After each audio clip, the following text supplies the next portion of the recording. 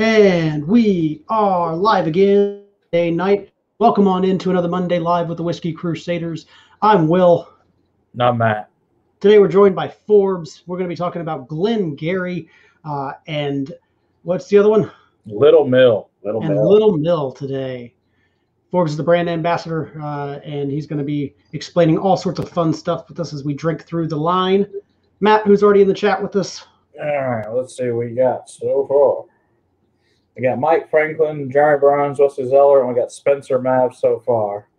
And of course, the thing has to catch up, but you know it'll catch up when it catches up. We'll get back to it in a minute whenever it catches up. Fair enough.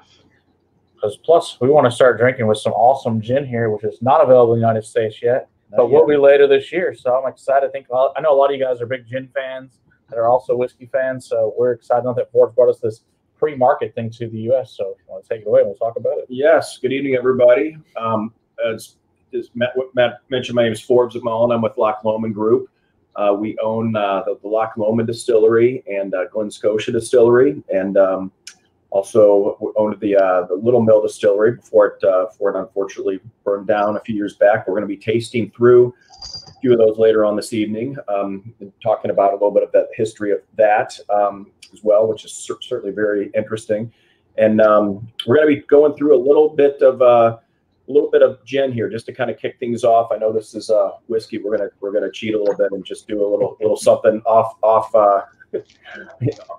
the presentation here with a little gin, just because we are going to be bringing this into the U.S. soon. It's actually already in a few other markets around the world, not in the U.S., but it's called Ben Lomond, and Loch Lomond is Loch is the Gaelic word for lake, and Loch Lomond is the largest lake in Scotland, where our Loch Lomond distillery is situated on the south bank, and Ben is actually the Gaelic word for mountain. So it actually means Mount Lomond, and it's a beautiful mountain that's situated on the northern part of Loch Lomond. So that's all kind of geographic here tonight, but we just wanted to kind of just show you what we got coming in here in a few months in the U.S. As I mentioned, starting in a few markets. Yeah, it's a beautiful bottle. Look at this beautiful blue bottle. Yep. I like the sexy shape of this. But I'll tell you guys, the weight of this thing is incredible. It's a really nice premium gin. Yeah, it's going to be probably retailing anywhere between, I don't know, 40, 45, 50 in the U.S. We're going to, like I said, when we figure out, got to figure out where I'll do it a little bit. I got a little bit already. Figure out where the dollar shakes out against the pound. It's been dropping. Dollar's been dropping against the pound recently, so we're hoping that that stabilizes. But just wanted to start off with just a little sneak preview of what's coming down the pipe with us at Loch Lomond Group with an unbelievable Scottish gin. Yeah, if you show those pictures real quick that we loaded up for the gin, so we can show you a picture actually of the mountain, because it's a really beautiful view there on the front of that deck there, the PDF. So give me just a second. I've never had prior. I haven't either. I'm not familiar with some of these different botanicals. I'm obviously juniper I'm familiar with, but we got coriander seeds. It comes with angelica root, orange peel, Szechuan pepper, cassia. I think that's pronounced correctly. Rose petals, licorice, orris root, black currants, and rowan berries. So these are all the different key botanicals, 11 of them, that make up this unbelievable profile with this. So yeah, Scottish gin. There's your rowan berries there on the top of that picture. Neither one of us knew what it was prior, so we looked it up before the show. And there's, like I said, look at that view. That view is awesome. That's Loch Lomond. I mean, it's sort of like comparable to our Lake Tahoe. It's just a beautiful lake surrounded by mountains, the tallest being Ben Lomond, which the gin's named after. But great hiking. One of the best golf courses in Scotland is there. Skiing, there's just it's called the Trossachs National Park, so it's a big tourist destination. So we're lucky to have the distillery there in a very beautiful, iconic part of Scotland. So just wanted to do a little, like I said, a little preview of what's something interesting that's going to be coming here a few months down the road with Loch Lomond Group. We got some great cocktail recipes we're going to be making as well. So just excited to have something other than our wonderful Scotch. Yeah, I know Spencer and John are big fans of gin. For sure, I know Donald is as well. So you guys, I think this is a really, really nice gin. I think you guys really enjoy this. Make some of those fun cocktails when it gets to market here soon enough. So say hi to our buddies Multicasting. How's it going? Another great YouTube channel out there. You guys check those guys out as well. Yep. But yeah, this is a really nice, clean gin. Just beautiful juniper berries in there. Or if you're London dry style gin, but just really nice and just really clean. I really like it. I think it's a really good gin. Yep. I agree. It's very juniper forward. It's not as herbal as I enjoy my gins. I like something a little bit heavier, a little bit richer and darker. But this is really bright and shiny, and I can almost smell the heather. Yeah, when this is over, I'm probably going to bring out some of that Cassius and make one of those cocktails when we're done later this evening, because that'll be fun. So, it's really good.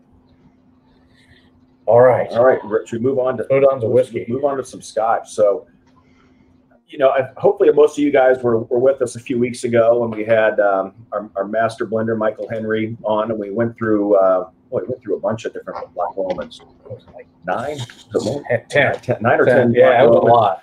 So we're going to be talking about Glen Scotia, our other distillery, probably in a couple months once Michael's able to fit us back in. But tonight we wanted to talk about another couple of really great brands that are also a part of Loch Lomond Group.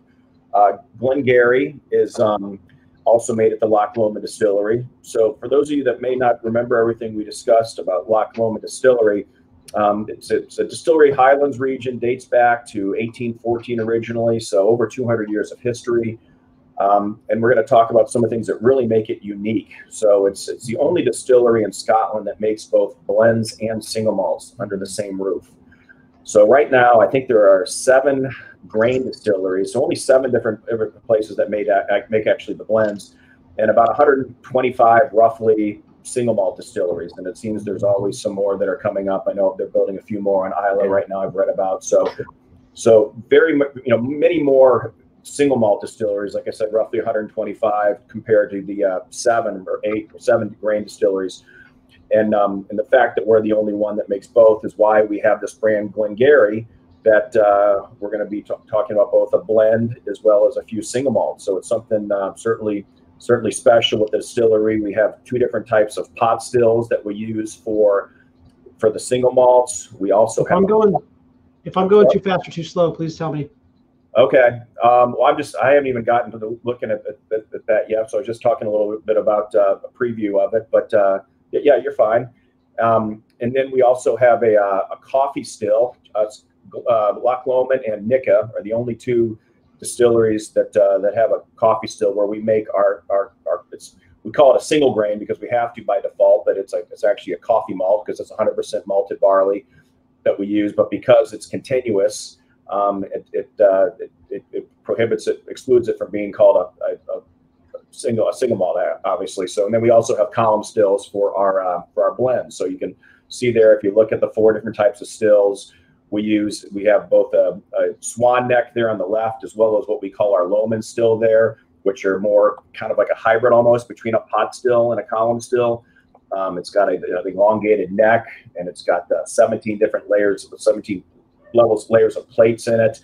We're able to produce at a higher ABV because of that. So I'm going to talk about that a little bit more. And then to the right of that is our coffee still, and then finally the far right are our column stills for the blend. So that's why we're able to do some pretty phenomenal things inside the distillery. We're also one of only 4 distilleries with an on-site cooperage. So that gives us full control over our barrels and our aging process, and really gives us an advantage by being able to have these on-site coopers that are there, and they can take these barrels that we get. The vast majority of them are coming over from the U.S., use bourbon, and they're able to recondition them, refurbish, dechar, rechar, everything that we need to do with these barrels. So I guess we'll start off with a little bit of the Glengarry blend here. So if you want to, I purchased a couple of these already, just to use as my blending scotch, and I did not pick up that it was peated. You know what? I did not pick up that it was peated. A little bit. I think, yeah, certainly there's a little bit of a little bit in there you can certainly pick up, but it's tough. But what's interesting is that with only 7 grain distilleries, we actually we actually produce a lot of juice for a lot of these well-known blends. So given the fact there's only 7 of them that are producing the blend, so we're able to, I think, in my opinion, keep some of the best juice for ourselves and put it towards this Glengarry, which is just a really nice blended Scotch. It's really the only thing that we're only blend that we're doing in the U.S. now from Loch Lomond Group, and the blends are traditionally about 80% of Scotch, and single malts are about 20% of the volume. They're much closer as far as revenue. I think actually maybe single malts surpassed blends as far as total revenue a couple of years ago, but certainly the majority of the volume is coming from the blends, and great brands like Dewards and Johnny Walker and so forth, and Chivas. But this is really starting to pick up here in the U.S. Just started bringing it a little over a year ago, and it's already. I just did the math on it because again I'm finding peat, but we're talking about 15% malted barley. Yep. And only 10% of that is peated. So really, we're only talking about 1.5% of this entire thing is peated. You're right. Okay. So it's really just a minute amount. The real question is, can Sarah find it? That's what I want to know. I do too now. Where's Sarah wasn't feeling it tonight, she's so not feeling she well, just unfortunately. not to join us. She's not feeling good. Oh, okay. As I said, where can you find it? You're asking? Yeah, she usually finds all the peat. So I want to know if she can find the peat or not. Oh, okay. But she ended up liking, several of the, back when Michael was here, of them as prior. So I'm wondering if she'll end up liking this one or not. I like it, especially for the price. I mean, well, that's the thing. That's the best thing about it. It's a great price. Yeah, I've purchased a couple of handles already when they didn't have teachers. Yeah. This was around, $14.99. So it's coming in, well below, the competition. So yeah, I think it was like 28 for the handle. Come on, done. And the thing is, it's very smooth. I mean, a lot of people that that are used to, they've never tried a Scotch. I think certainly the blend is probably a little easier for some people. It's mixable. That's one of the great things with this. You can mix it. It's just great on the rocks. However, it's great neat. But as I mentioned, it's just nice having having a blend that we can sell now in the U.S. from the Loch Lomond Distillery. Mm-hmm. Oh, see, I use it as a mixer in a different sense. I use this as the base in my concoctions of mixing whiskeys together. Yeah. So. Hey, Whiskey Samurai. And then we got Top Shelf in here. Dustin's in here. Of course, our buddy Sam is in here. And if you guys haven't checked out those channels, please check those guys out as well. But yeah, I'm not thinking Top Shelf Dustin's going to enjoy this one very much. Well, maybe the Little Mills when we get to the other ones he's gonna like better. He does favor expensive things. He will like what we do later for sure. Yes. But yeah, you can't really for the price. I was really shocked. I tried it first, so it's good. Man, after it's been open a couple of weeks, it's really good. It really opens up really nice. I've never had one last a couple of weeks. Or just do the Will Way, just drink the whole bottle. That also works. But I think it's turned out. I think it's quite, especially for blend, especially for the price point. Most blends in that price point, you're not going to want to drink, let alone drink them neat. This you're actually going to enjoy neat and have it, right, and drink. Or for the price, you can mix it whatever you want. And it was really nice with ginger ale or club soda or whatever, tonic water, whatever floats your boat. But yeah, it's a really great, or highballs. Yep. Any of these things are good for those. So can't go wrong. It's available, I think, in about 20 states so far, and growing. So, but it's in all the big markets now available. All the big states are carrying it. So it's, you can get it. And if you're local, you can get this a goody goody. You can get this Mirage. Yeah, they both carry it for sure. It's just Specs carry it too. Specs, I think we're working on it. Yeah, working on it. Specs hopefully soon. I mean, in Florida, all the ABCs carry it. Okay, yeah. So Trader Joe's in California. So nice. It's definitely getting some traction, which is really great for. Yeah, can't go wrong with that. Yeah. So yeah, if you guys, so it's one of the ones I would say if you're even going to try to take a chance on it for the money. I mean, I think it's a really good one to take a chance on if you're not used to buying blends and you just turn your nose up. I think it's a good one to start out and give it a whirl. Yeah, can't hurt. Worst, like I said, worst in the worst, turn into a mixer. I wouldn't have guessed it was 85% grain. No, me neither. I was shocked that was ended up being the percentage. It didn't quite taste like a 50-50. I would probably said 60% grain, but I would have guessed at least That's what I would guess. Yeah. But again, it's your stills. It's all your stills is what causes it to be so much unique, especially for that price. And the so is it, do you know what's the ratio in the stills? Any idea? I know it's probably a ridiculous question to ask at this point. Well, I mean, I know that I think 15% of it's coming from the pot stills. So 15% of it's single malt. I don't know what the actual breakdown is, but I know that we use both the Swan Neck and the Lomond stills for it. And then, like I said, also the coffee still, which is the all malted barley in there, and then and coffee still as well. So all four, or the column still, so all four stills. But I'm not exactly sure what the ratio is between the two pot stills, but probably pretty close, pretty evenly split. Okay, is that better, Eric? I think the Eddie wasn't on. Apparently the Logitech was on. Okay, we're better. Good. All right, sorry about that. All right, so move on to the let's move on to the regular. Yes, we're going to move on to the single malt here. No age. Yeah, that's just our Glengarry Single Malt.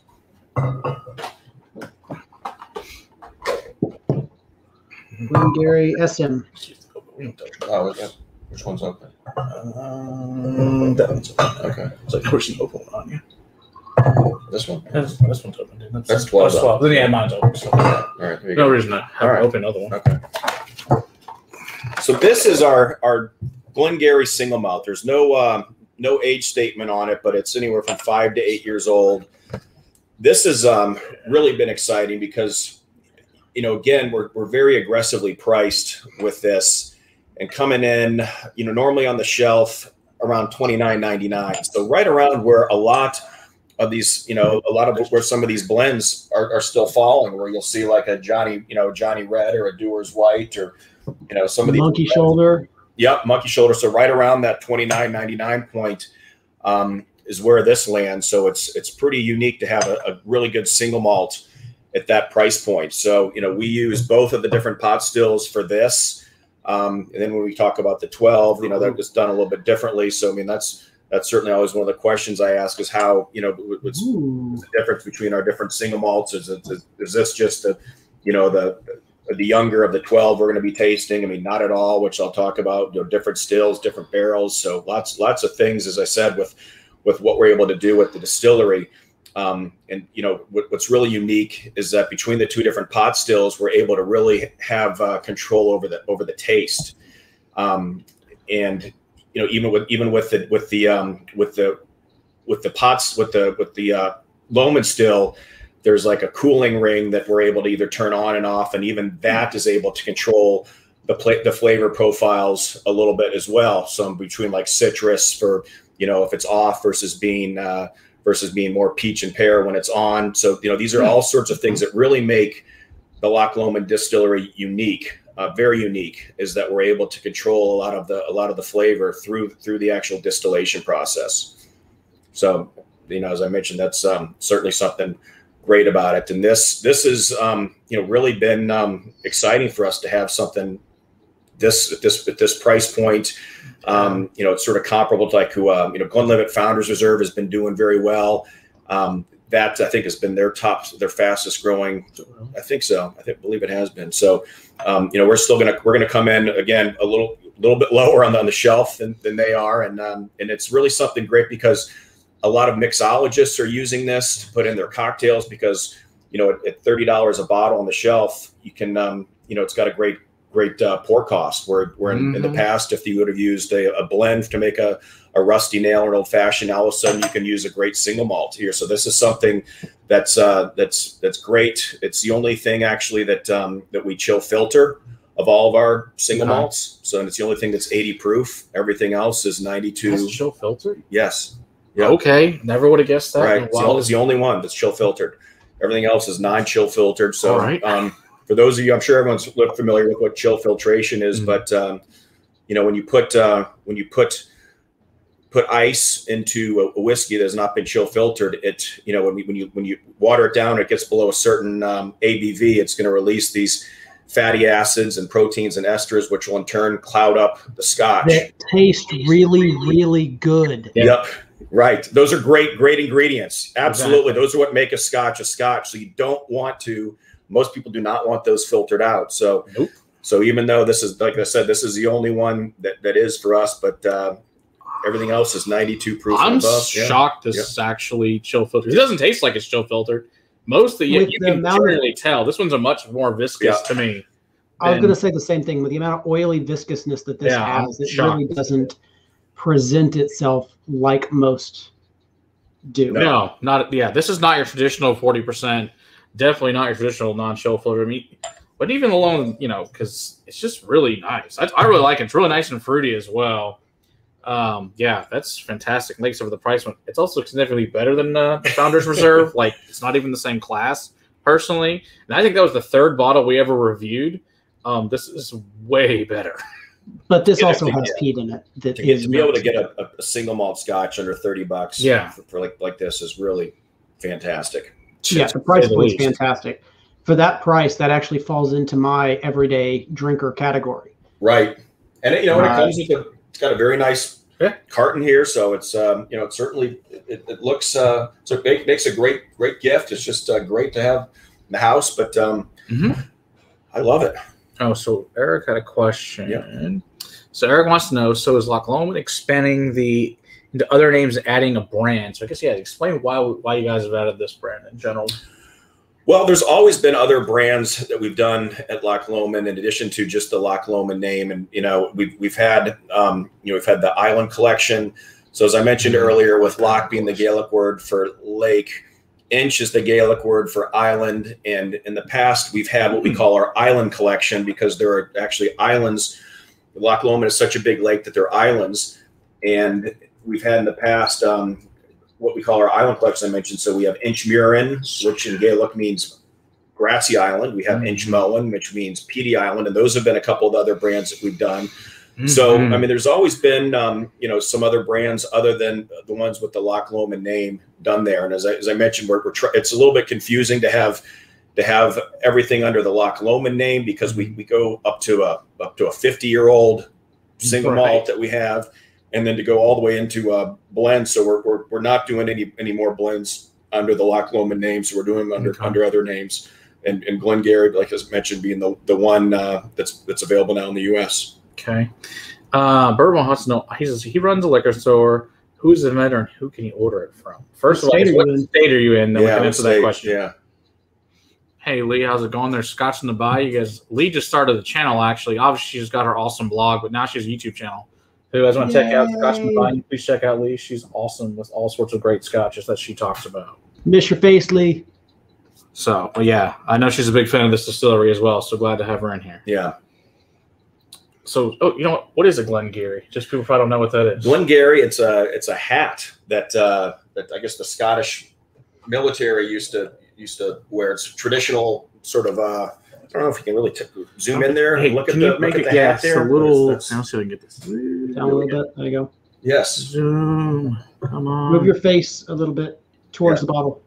There we go. There you go. So that hat there, that's exactly what it actually is. Yep. Is this hat. That's pretty because because the tartans and kilts were banned by the lovely British. Yes. So they had to make a hat to shove it to the British as usual. That's always a good thing. Right.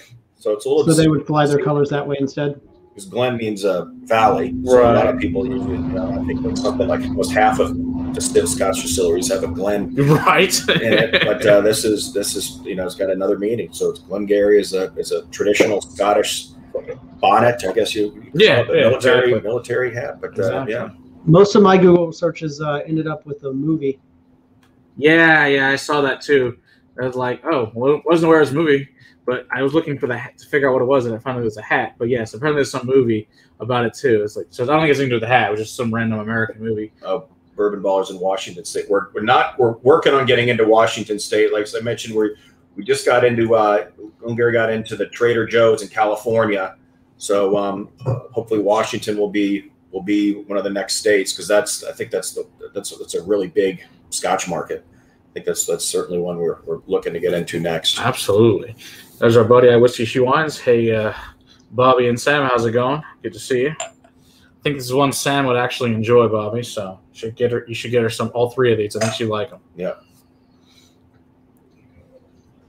All right, move on to 12. Yes. Right. So now we're moving on to the 12, as I mentioned. So this is, now we're into non-chill filter. We're up in the proof here to 92. So this is really a phenomenal single malt, and you know, it's gotten some got a gold medal at the San Francisco World Spirits Competition. For those of you familiar with the Jim Murray Whiskey Bible, it's got one of the top ratings of any 12 year, and it's even got a very nice comment from Mr. Murray. I think it says probably the most intense malt on the market today, astonishing and stunning, and I quote. So this is very, very special. This is going to be retailing, you know, usually around $44.99. So it's going to be, you know, comparable, like you know, it's a Highlands like Macallan, but coming in significantly lower than Macallan. So, you know, as I mentioned earlier, you know, this is done exclusively in our Lomond still, and you know, with the cooling ring in the on position, as I mentioned. That's something that has really some control, and just going back when it's, you know, when it's on, it's more peach and pear flavor is going to come out, and when it's off, it's more citrus. So you're going to definitely pick up some peach and pear notes in this.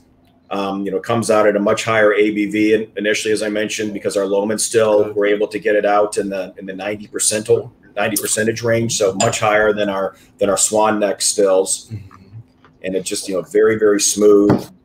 Light. It's just a really, really nice single malt. It just gets better than Macallan every year. That's what he means. Yeah, it gets better. It's definitely certainly better price point and better tasting. It has a lot more to it, and it's not none of their BS they pull. Oh, and actually you can afford it, not get ripped off every time. But hey, and it tastes really good. Yeah, this actually reminds me, the fruitiness in this actually like a really good, like an older Irish. Much fruits on this. Yeah, that's a lot of the tropical fruits I find on this. This is really, really good. It really is, especially for the money. Good luck finding them that's this good for the money. I had to take a bacon break, reset my palate. I understand. So, any other questions here? I'm trying to see if I can.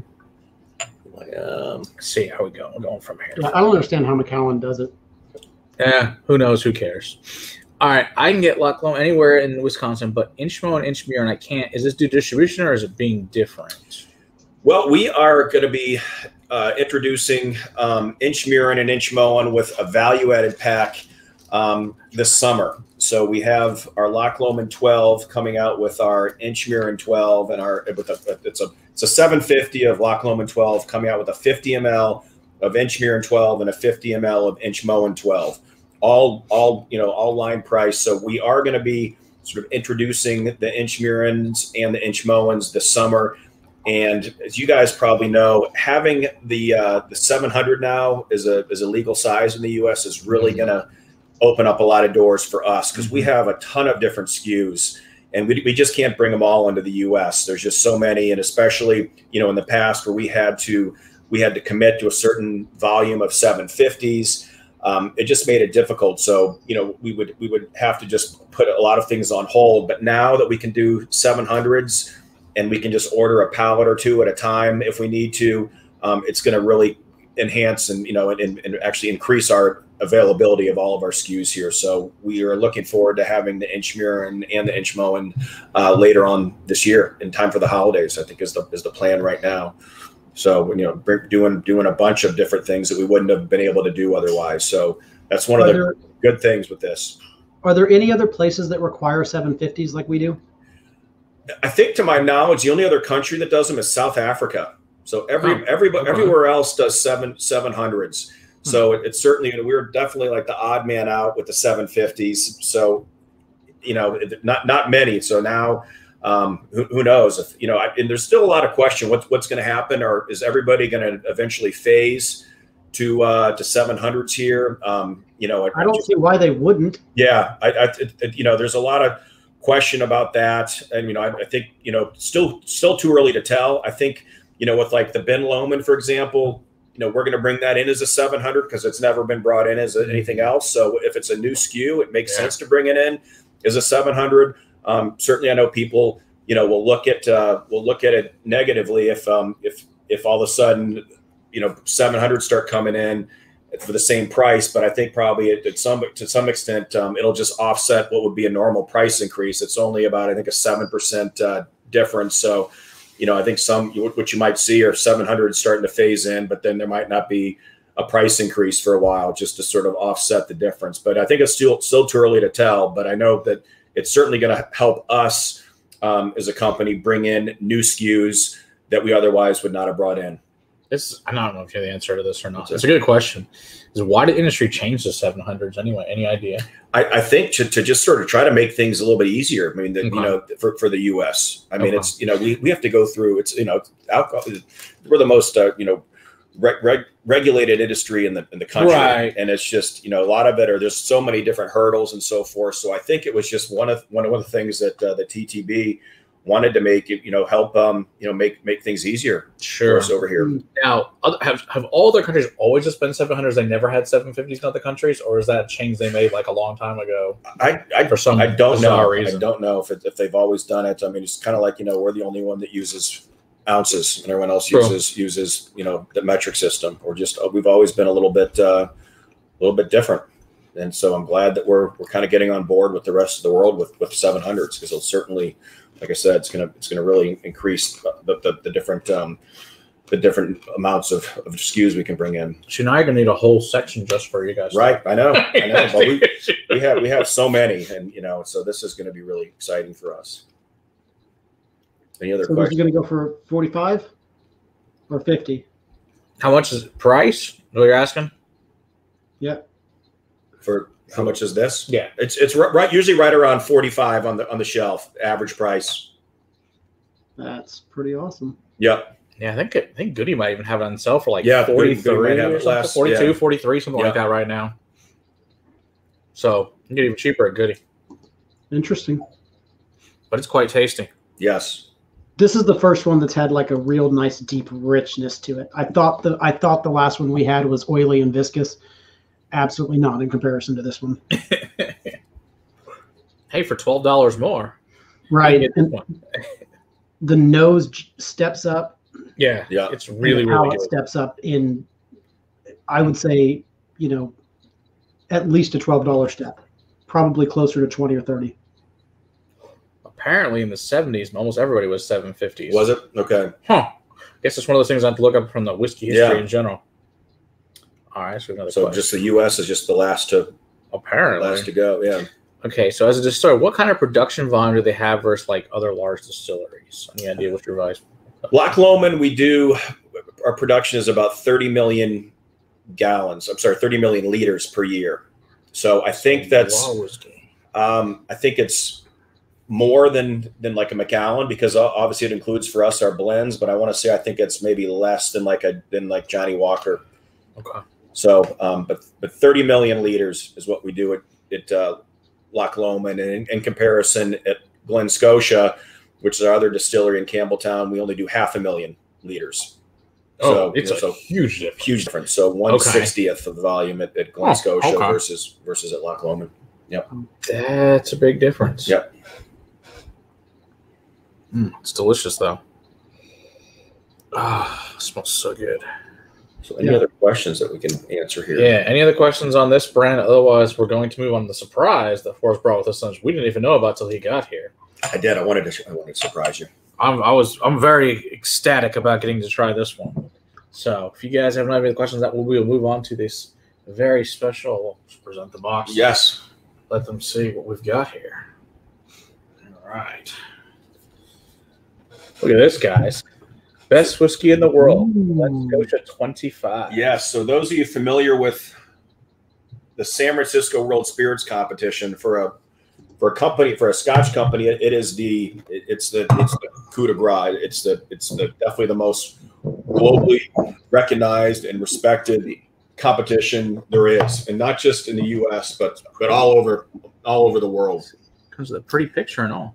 And there were, I think this year there were 3,800 different whiskeys that were entered, and this won the award as best whiskey in the world just a few weeks ago. So this is the Glen Scotia 25.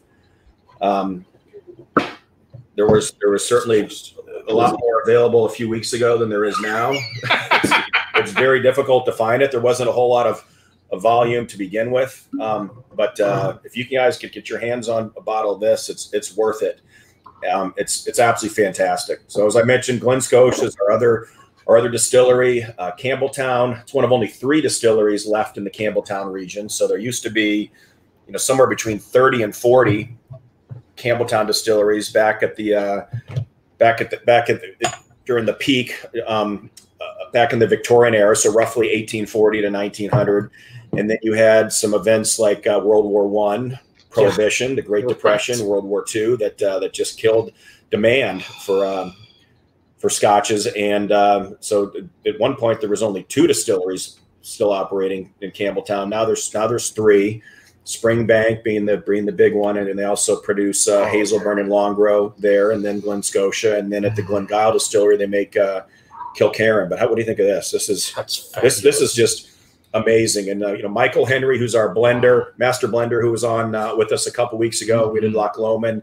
Not only is he the master blender at Loch Lomond and with Glengarry, but he's also master blender at Glen Scotia. So I think it certainly lends some major credibility to his level of expertise. Yes, I mean, it doesn't get any better than that. And no. Our master distiller, Ian McAllister, and the whole Glen Scotia team. It's just what an achievement. We're just all so proud of these guys and the whole team down there that just do an outstanding job with this. And as I said, only 500,000 liters of production at this little distillery. And regardless of its size, it's just producing some unbelievable scotch. So for those of you that can't get your hand on a 25, there's a lot of 15-year out there that's really phenomenal. There's some 18-year.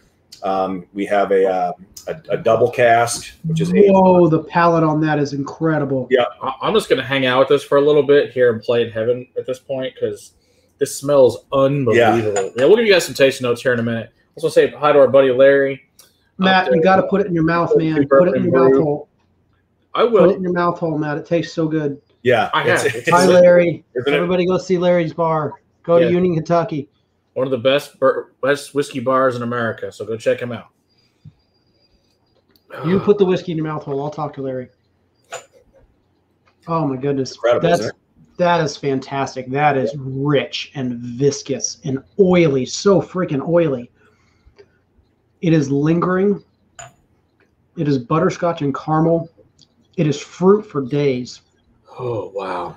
Well, the oiliness that you talk about is, obviously Campbelltown sits at the end of the Kintyre Peninsula, so it's surrounded by water, ocean. It's only about a 3-wood actually from the ocean, so it's very close. So when you're there at the distillery, you can smell the ocean. You can feel that sort of saltiness, and obviously that saltiness is picked up in the with the casks, and that's where that's really what makes the Campbelltown unique, is that sort of that maritime sea spray texture to it, that oiliness. But I mean, this is just this is perfection. Oh, it's such a nice salt and pepper finish on this. Yeah, this is just that whole you're sitting. Yeah, I guess you can sit at Campbelltown. You're looking out at the water, and it's just spraying up. Yeah. Late afternoon, a little fog rolling in. Oh, this is beautiful. This is just spectacular whiskey. And again, I think you can buy 4 bottles of this for the price of 1 bottle of Macallan. And this is a better product. I guarantee you that also. So this retails for about $500, whereas these other 25s are out of the ballpark. It's a great price for a 25-year-old Scotch. $500. Yeah. The answer is yes, please. Yes. Yeah. Yes, Dustin. You definitely need this in your life. Yes, Springbank did save Campbelltown. Thank God. Thank God we still have Glen Scotia because of them. And now it's the best. This is 48.8%. This is spectacular. So yeah, if you guys can find one, especially now that it won this massive award, buy it now because it's not going to be there very long. Right. If you find one, you should just buy it. Absolutely. I know we're going to be completely out here soon, and then we got some reinforcements coming in time for the holidays. There's this really unique flower on the nose. I'm trying to think what flower this is. It's got this vegetal earth note too. Oh, it's vegetal. It is Campbelltown funky.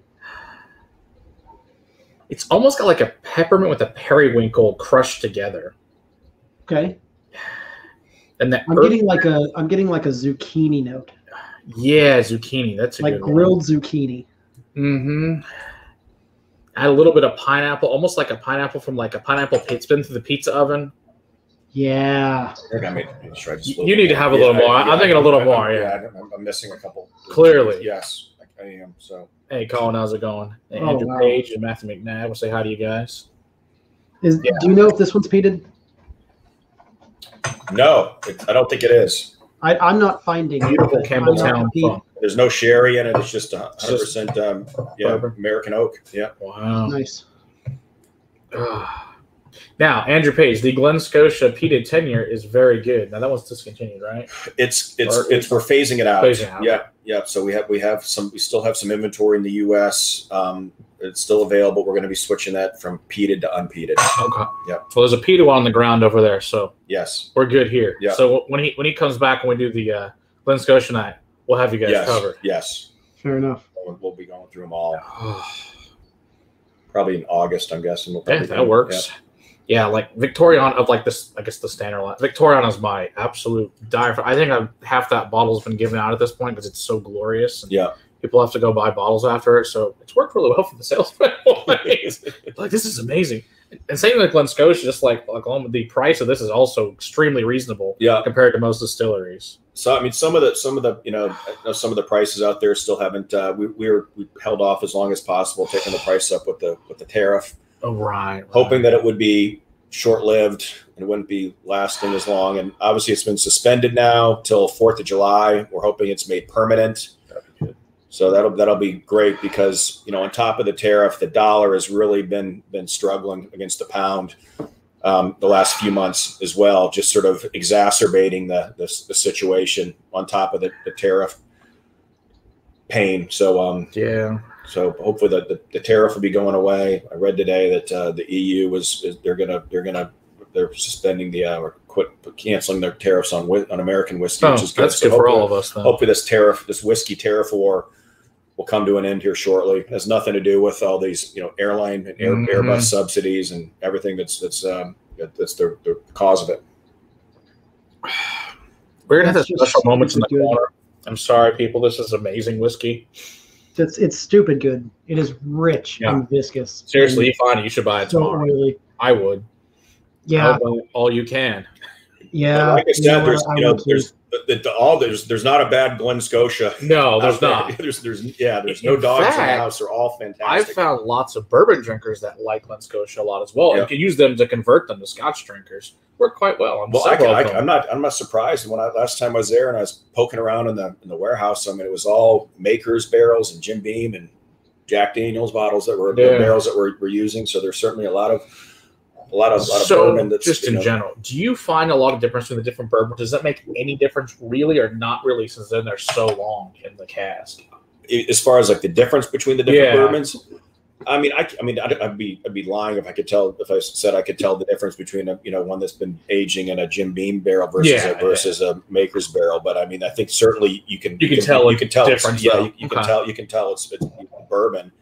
But then a lot of our Glen Scotias are finished in sherry, both in Roger Jimenez and in Oloroso. So this one is not, but the other ones all pretty much have some sort of sherry finish on them. We need to come visit and test this theory. I think it's important. Yes, well, I mean, the Campbelltown Malts Festival is. I think it's still being postponed this year as well. But mark your calendars moving forward for middle of May. Move in the future. Campbelltown Malts Festival is just going to become, I think, a bigger and bigger event, sort of like Oktoberfest for Scotch drinkers.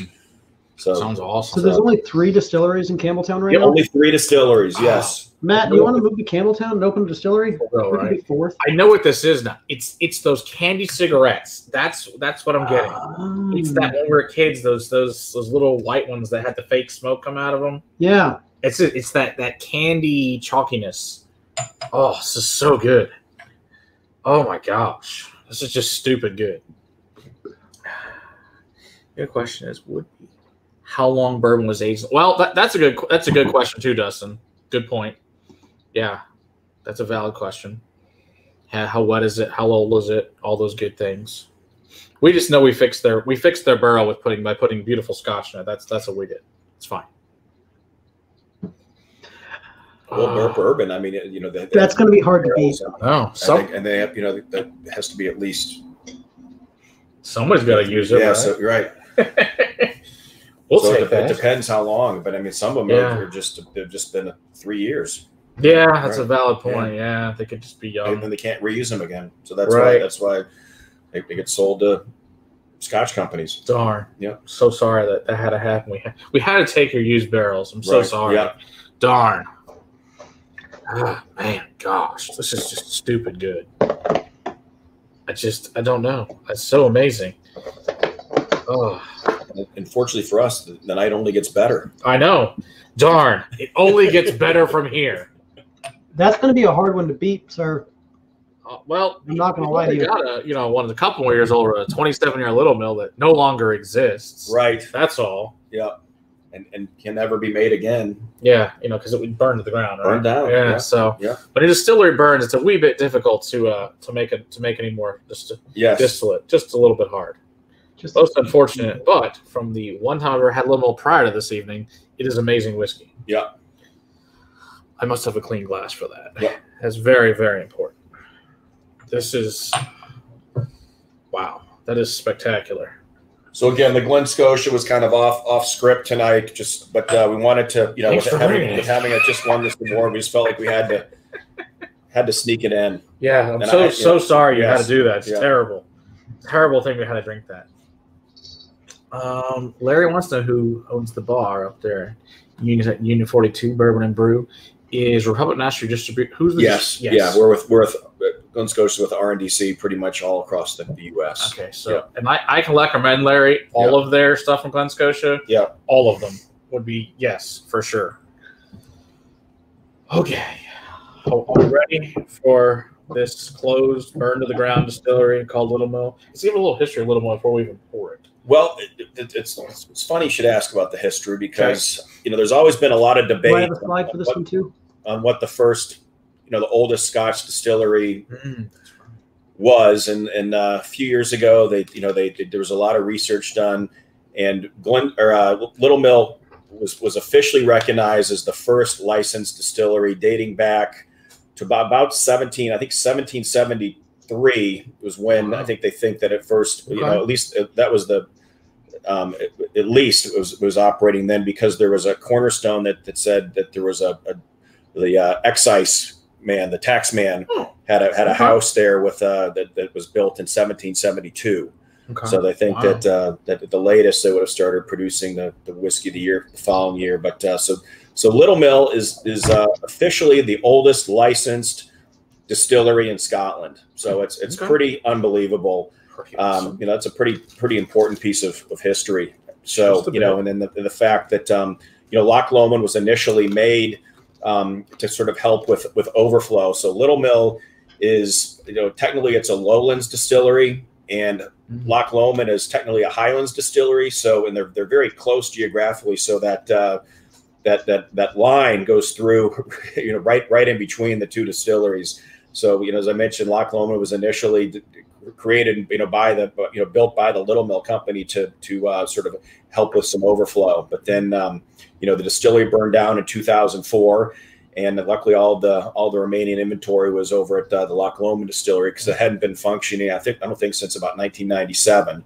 Wow. So none of the stock was damaged, but so we still have some limited releases that we do every couple of years. This first one is the Littlemill 27 that came out a few years ago, but we're just starting to get this into the U.S. So we're a little bit behind sometimes with things here. So you can see here only 500 bottles. Wow. Of this. So let's try a little bit of this. So yeah, actually I need my new glass here. That's the discussion. To grab the bottle. Here we go. Extremely rare for sure. 500 bottles. My goodness. Yeah. Yeah. Just show you. I know it's not obviously the pretty label. He's got the pretty bottle, but yeah, the real we got the sample bottle here. Yeah, we just got the sample one, but just so you guys know, that's what it's here. I'd have to travel with an armed guard to get. Oh, you would, yeah. With the 27 and the 40, and, no, be worth more than my car. So let's not do that. Right.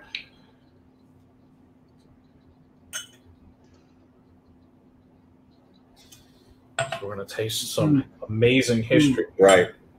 You want more than that? That's good. That's good. So no, that as far as rebuilding, there are no plans to rebuild. I think actually from what I hear, there's maybe an apartment complex or something that's in place of where the distillery used to be. So no plans to restart it. We just call it our last few precious drops of this. And like I said, we're doing a few releases. We do a release every few years. God bless. So as I said, this is the 27. We did a 40-year-old a couple years ago that we're going to be tasting as well, and we got a 45 that's going to be coming out later on this year into the U.S. So we got some great stuff with this unbelievably historically significant brand. So Dustin would like to know what the retail price in this vegan located bottle. This is going to be about roughly $3,500 a bottle. So I think it retails around 2,500 pounds, and we try to keep it as somewhat in line with that. It's tough with the tariffs and the falling dollar, but certainly we don't want to be priced where somebody could get online and get it. But it's right around 3,500 is where it's going to be falling, or at least that's what we're roughly. Oh, wow.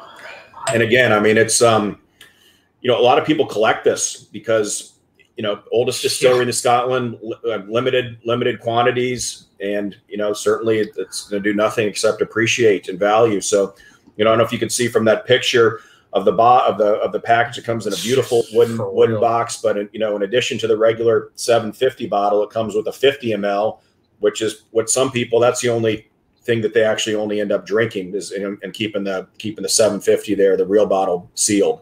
So you can see how it's packed there, and it's my God. I think it's pretty spectacular. Wow, that is wow. That is some seriously special whiskey. Yeah. Holy crap! Wow. Oh my God, the fruits on this are unbelievable. Just the mouthfeel. What's the proof on this? 51.3. Yep. Very nice. Yeah. Mm-hmm. Holy crap, is that good? Oh. Mother. Good Lord. Oh, my. Wow. Literally. This is just some crazy stuff we're drinking. Wow. Yeah. Man, it's definitely the most special night we've had on this show. That's for sure. In a while, man. Again, just so rich and viscous. Gosh. Yeah.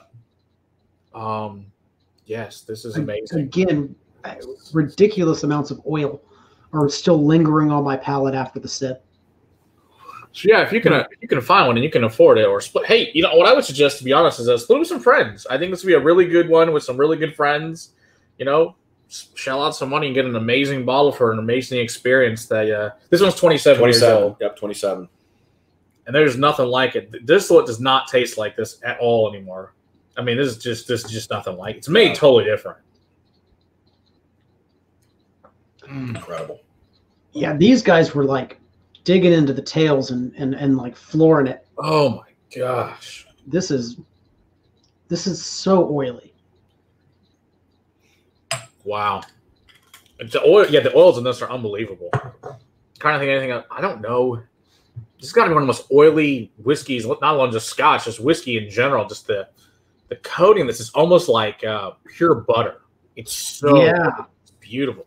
It's like an olive oil, that thickness level. I was going to say coconut oil. Yeah. It's that oil that just doesn't seem to want to go away. No. Once it gets there, you're going to taste it for a while. And obviously, quantities are very limited with this. It's not in every state. So, if people, want to know where to find it, they can email info@littlemill-scotch.com. And then hopefully they can be pointed in the right direction as to where to find it. Because it is hard. It's tough to find. I mean, just like this Glen Scotia 25. I mean, these are very limited bottles, and they're out there. You just got to know where to find them. My goodness, it really is. This is just. It's one of those things you can't describe. It's so good. This is one of those ones. Seriously, you can sit in the corner for a couple of hours and just have a great time. Yeah. just nosing for our first hour at least, and then try it. This is spectacular. Yep, only 500 bottles globally. Jeez. And I think in the U.S., maybe we had This to me is like 90 in the U.S. Yeah. Wow. 90 bottles for the whole country. Jeez. this is a decadent cake. Yeah, it really is. Just layer upon layer of different flavors stacked. Yeah, it's like French vanilla, like that fondant icing. Okay. Got that. Yellow cake. Mm-hmm. Yeah, right below it. You got a layer of that pineapple, Pineapple cherry, cake, yeah. pineapple upside down cake kind of layer going on. Then You got like a buttercream strawberry below rhubarb. that. You got like a strawberry rhubarb layer. Mm. You got like a cherry pie layer. This is like the best dessert whiskey ever. Oh my gosh. You said it's indescribable. I'm trying to actually describe it, and it's very difficult because it's something that you don't perceive, you don't come across very often. Your palate doesn't have to deal with this kind of information very often, and I taste things every single freaking week. Right. But I just you're not wrong. It's very hard to describe what is happening. Here was distilled. I think 90. 90. Yeah, 1990. 1990. Yep. Wow.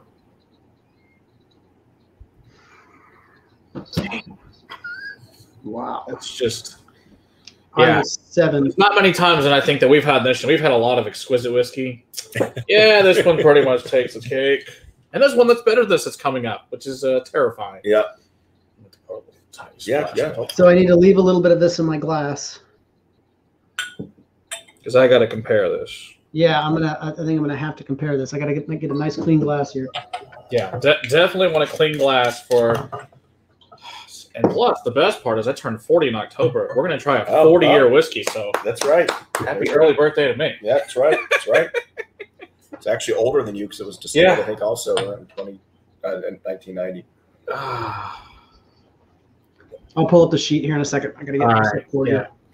40-year Littlemill. Let's see if I can get that to focus real quick. There we go. Focus. Come on, focus. I love it when it doesn't focus. Come on. Focus. Doesn't wanna. There it goes. 40 years, guys. 40 years. It's the oldest thing we've ever had in the show. We once tried, that we once had the 40-year Highland Park when they were here for a dinner, but that wasn't. We did not film that. We didn't film that. 46. Actually, we did film it. I have that footage still. Oh, you do? Oh, okay, cool.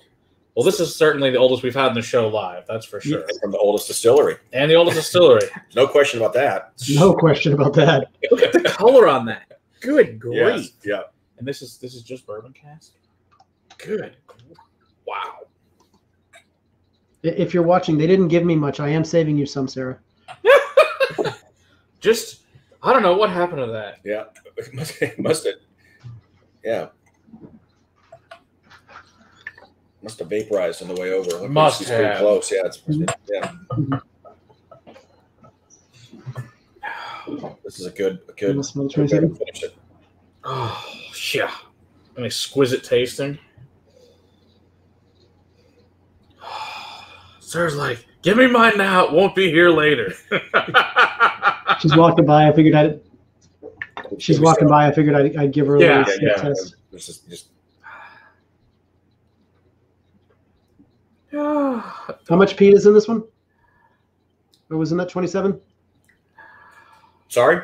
How much peat was in that 27 year? I don't let me see how much. It's not a lot because she didn't make a face. Not much. I don't know if there's any. It's not a lot, and it's not iodine peat. No. Highland. Is it Highland peat? Yeah. Smells it. Yeah, there's hardly anything. I haven't even tasted this one yet. I don't care. Yeah, there you go, Eric. We're going to get a top hat and put our suit on to drink this one. Like an old 1900s one. I don't know. I'll do the. I think all of what we have has at least a little bit of peat in it.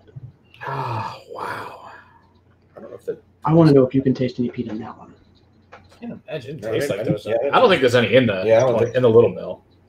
No? Okay. No, 'cause it's gonna, There's nothing in there. No, God, no. Ooh. That one you can smell it? Yes. Okay. Oh wow. She Wow. can smell that 1.5% ppm on the other one. That's funny in that other one. Yep. Oh, and I get this like yeah, I mean, low ones aren't known for Yeah. peat. Yeah. the only low one I Yeah. can think of is the new is the Ilsa Bay. Yeah. All right, so I'm getting like this grapefruit custard that's in the initial whiff here. Yep, that's nose. Yeah, this one is a lot more citrus dominant. Yeah. Yes.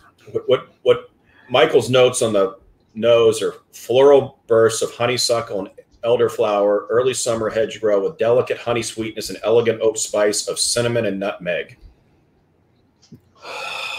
I'm getting sugar topped grapefruit, grilled guava, grilled like papaya or mango. You said the guava. grapefruit. Yep. It opens with mouth-watering fruits, crisp green apple, and fresh pineapple with grapefruit and lime citrus, then richer dried fruits of sultana and raisins before vanilla toffee give sweetness to the mid-palate. Oh my gosh. I didn't even taste it. This is just the nose. Yeah. Yeah, the nose is amazing. This is, oh my gosh. I'm sit here and just think about this for a bit. Heaven in a glass. Yeah, exactly. Eric says he thinks I need to put that footage out. As soon as Matt launches me a Patreon, we're gonna have a lot of behind-the-scene things that I'll put out. But it's not channel worthy. But it's definitely, it's something we will put out at some point. Okay, now I'm getting those Walker cookies. Oh, yeah. The shortbreads. Mm-hmm. It's very buttery. This really nice granulated sugar.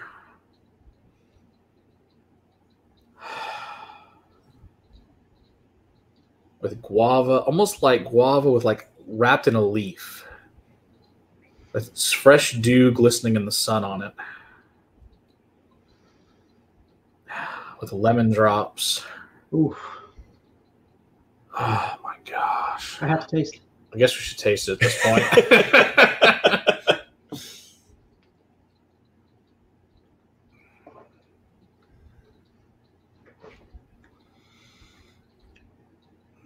Oh. Oh. I feel sorry for whoever you guys have in your next show after this. It's gonna be tough act to follow. I like the 27 better on the palate. The 27 to me, it was richer and more viscous. It was more oily. It was more clingy. This has a really a lot of fruit, but it's not ashiness to it even. Interesting. Almost like, not peat, but like an ash. Almost like a put out cigar. Yeah. Yeah. It's been out for a little bit. It's on a damp and just that little whiff of smoke that comes up after the fact. And it's still going and going. And I'll give you a second sip in a little bit when it stops. It's going to be a while. The finish is still going, but it's not. Again, it's not as oily and rich and viscous to me as the 27 was. The 27 was like this blush and this rush of flavors that just hung on to my tongue. Well, it's got to open up here. I mean, it has been sitting there waiting patiently for 40 years for you to drink it. You do have to. I mean, you got to let it sit. It's going to have to open. Yeah. So must be patient with beautiful whiskey. What's my price point on a 40-year? That's a good point. I didn't hear the joke. Said George Bush Sr. was president when this was distilled. Damn. Put it into perspective. Yeah. What's the price point on the 40? Oh, it's about anywhere between about 8,500 and 9,000. And how many bottles of this were made? Only 250. Okay. Right, 200 actually. Was it two? I think 2. I have a. Let's see. You shared this thing with me. I might as well share. Yeah, I think it's 2. 250. 250 were made. Yep, that's what I thought. Look at that box. Good God. That's beautiful. I know Costco has got this out west. Oh my gosh. Yep. Out in 250 California. limited edition. Ooh. Yeah. Engraved All right. bottles. Yeah. Well, leave it in your mouth for 40 seconds. The flavor explosions that now happen at this point. Oh my gosh. I got to give a second a year, huh? You got to give it that second sip. Now, everything that you were talking about in the 27 comes out in spades. Holy crap. Whoa. Wow. Yeah, a lot of citrus fruit on this. Yeah. Mm. So same thing. This comes with a 50 ml vial for people to nice. to sample and leave the actual bottle. Yeah. Hey, Swami, how's it going? Unopened for to a lot of people. Like I said, like you buy this to investment. Yeah. Hold on to it. Seems like a good investment. Go ahead and check out Two Wheels Down, Swami's Great Motorcycle Channel. Check that out. Oh my gosh, this whiskey's it's incredible. That's just freaky. Yeah, that second sip, man. It's just that's when the guava and the mango, the papaya, all of those rich fruits start coming. Those tropical fruits start coming, rushing to the forefront. Yeah, this is just that fruit bomb. Yeah. Yeah, that one's more like dessert cakey. This is more just tons and tons of fruits. Yeah. All over the place, the whole gamut of fruits. Yeah, it's not. Yeah, that's beautiful. It's just wow. Yeah. Well, it's the most expensive thing I've ever tasted. That's for sure. Yeah, me too. Sam, it's the 40 I appreciate the hell Littlemill. out of you sharing, sir. Oh my gosh. I appreciate you for sharing, Forbes. This Absolutely. is beautiful, sir. These are best to share. Drink amongst friends. Absolutely. Sam, we just tasted a year. That was what we were just describing. We're tasting the 27 and the 40. Of the There's hardly you Littlemill. wouldn't like it. You wouldn't like it, Sam. It's not for you. My gosh, you go back to that 27. Holy crap. It is seriously just cake. It's pure cake. It's so much cake.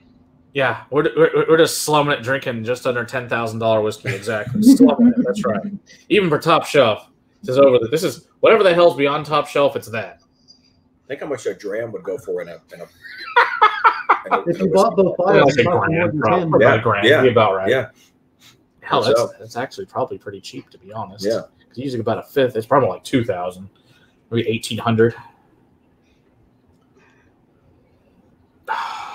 I don't know, Kilco. My wife told me I had to save her some, and that's what I got left to save her.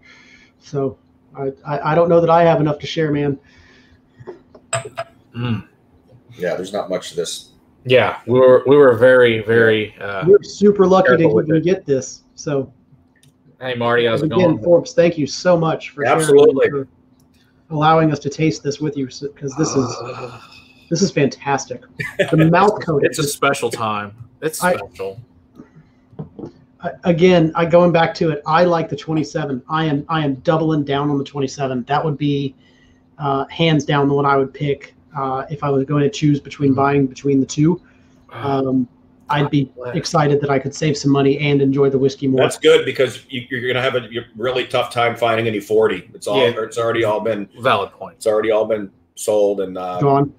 I mean, it's out there in a That's few good. stores, but there's only, I want to say, 12 bottles for the whole U.S. of the 40, and we got about 80, I think, of the 27 that's going to be available. So a lot more. I mean, still small, but certainly more than the 40.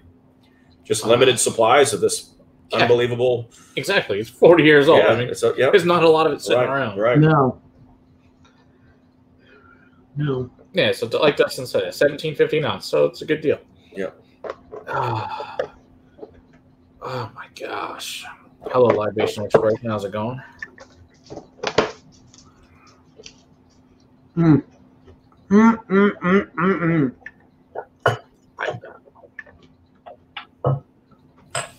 Well, any other questions on anything we've done tonight, or we've actually done three distilleries here? Yeah, pretty unbelievable. Just some exquisite stuff. Yeah.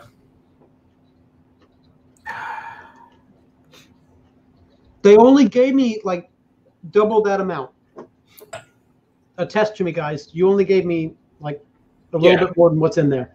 Yeah, exactly. There was like maybe a third of an ounce in there, guys. You can just get on a plane and go grab the 40. I'm pretty sure if you can afford the 40, you can afford the plane tickets. Pretty confident in this. And like you said, the tickets will be less than the tax. That's true. Like I said, I think some Costco's out in California, Arizona, have some of this right now. Someone please take a picture because I really want to see a picture of it at Costco because that's awesome. I think I might have one. You might have one. Okay. You've been always in the wild.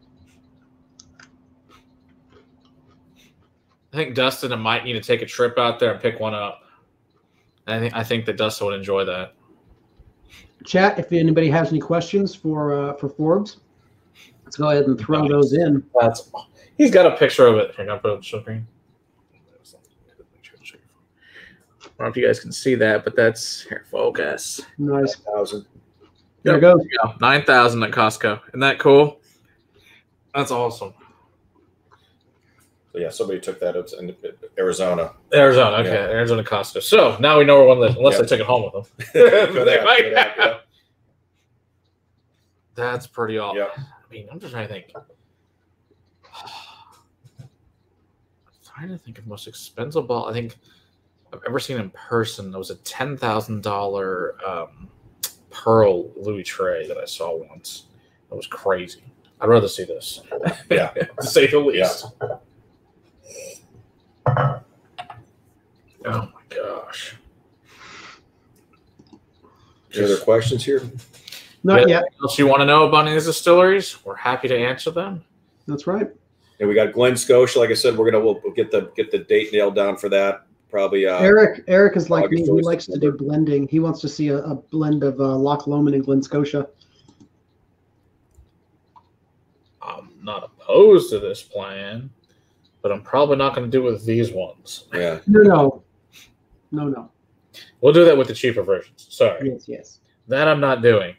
There's a line I'm drawing at blending. That's one of them. No, I think he means like as like a distilleries. Okay. Blending these things. Sure that What's that? That's the way I took what he was saying. Well, at that point, you're gonna have a blended malt. Right. I'm okay with it. No, I'm sure it's great. All right, so we do have a question here from what? Glen Shiel? I don't know. Yeah, Glen Shiel is it's another blend name that I've seen. I don't think it's available. I don't know what countries it's in. Oh, okay. I've seen packaging for it. I think it's something we maybe do as a private label, but I haven't seen it. I've just heard the name before. So like I said, right now, Glengarry is the only blend that we're doing in the U.S. Yeah, he was talking about a distillery release. So like the 212s mixed. Yep. Oh, that'd be fun.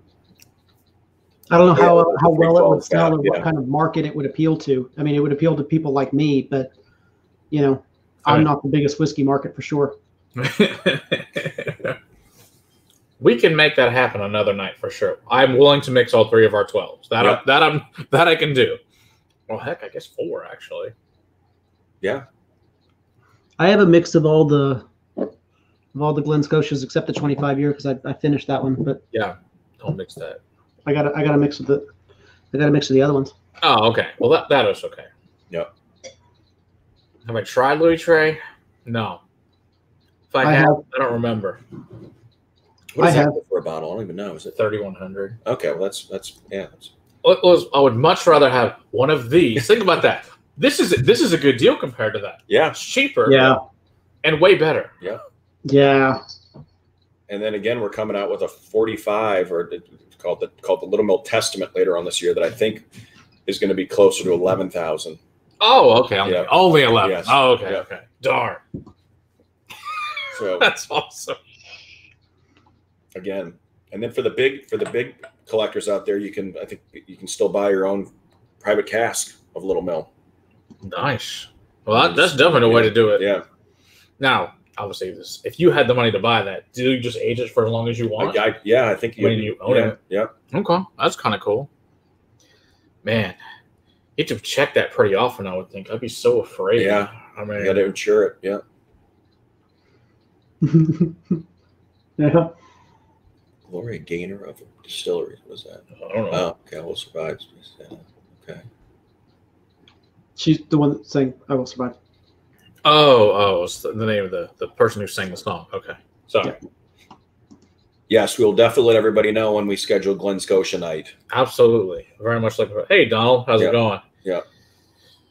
Donald, I know you love this distillery. We just finished off the 27 and the 40-year Little Mill. They are glorious. You're going to want to rewind it just a little bit. You might want to as we go to our special place in the corner. And we will be back. I'm going to need to go take off my pants here shortly.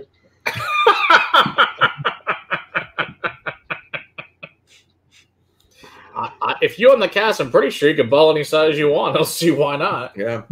I mean, hell, if you can get one of those countries that makes a 4-liter, I mean, I don't know why you want that, but hey, why not? It's your cast. Exactly. Yeah. That'd be interesting because that's the way I prefer my bottles. Is in 1.75s. I don't see why not. I mean, what would a cast that go for? Like several $100,000, Yes, I assume. yes, Maybe $1 million. I think we should ask Balcones. Several hundred thousand. Yes, for sure. I think we should ask Balcones on our next trip there. If they want to donate several $100,000 to get a cask of Little Mill? No, if we can bottle their stuff in 1.75s. Oh, okay. I'm still on Top Shelf Dustin's question. Yeah, no, I agree. I don't see why you shouldn't be able to. I mean, I assume at that point you can make your own label. I mean, you're willing to pay for it. Bye, Sam. Psychedelic cow packaging? I don't remember that. What was the question? He said he's glad you guys got Glen's coat. Oops. Sorry. Stop touching it. Oh yes, our old packaging. That was the first thing to go when Loch Lomond Group bought both distilleries a few years ago. The old packaging was interesting. I'll just leave it at that. Yeah, I don't think I've ever. I guess I'll have to look up some old bottles. I guess I've never seen the old Glen Scotias. It was pretty bad. It wasn't good. Like 70s, like type flower power thing. Yes, interesting. So we've come a long way with our packaging since then, and the entire distillery's been upgraded. The great visitor center that we have there for people coming in, just a great place to come visit, and especially now. I know that. It's going to be, the tours are going to be in much higher demand. I mean, this whole award is really put the little distillery on the map for real, right? Yeah, that's in a big way. So it's really exciting. So it's going to help. It's be great for Campbelltown. It's going to be great. It's going to be great for everything. It's just going to be it's exciting. Hold on 1 second. That's funny. I'm over here muted, and Matt's trying to mute himself too. It's okay. I can take over for a second while you take care of that. This has been a very, very fun evening, Forbes. Again, thank you very, very much for sharing these wonderful whiskeys with us. The Glengarry, the original one, again, I've been very familiar with. I've purchased a couple of them. I use it as a base spirit in a lot of what I do, as far as my blending goes. So I've enjoyed that one for a really long time, but getting to know the others in that line, and the Glengarry line, has been really nice because, again, I didn't realize that I could get a 12-year-old for that kind of value. But again, the single malt for that value that's the step up I'm making next, because I can get that for 28, 29. Come on. Yeah, it's great. That's in my everyday category. Absolutely. So that's just a very, very well-priced single malt, and I'm really happy to have that on my radar. And then again, the other ones that you shared are just fantastic. So yeah. Thank you very, very much for that. Covered the whole spectrum tonight. That's for sure. It was amazing. Yeah. I'm gonna let Steph try this here in a little bit. So a splash. I'm sure she'll appreciate it. So I guess if anybody else has any questions, I guess we'll go. Because until we do the Glen Scotia. Until we do Glen Scotia. Absolutely. Yeah.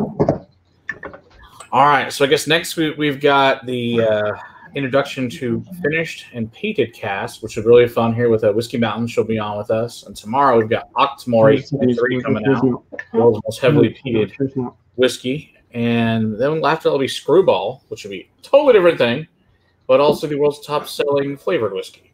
So totally different categories, but both good things, different things. Obviously, nothing as amazing as this because this is a once-in-a-lifetime opportunity, certainly. We really appreciate you sharing. This was an absolutely exquisitely amazing evening, and we'll see you guys all next week. Cheers. We'll see you joining us, everybody. Cheers. See you soon for Glen Scotia. All right. Cheers. Okay. Thanks.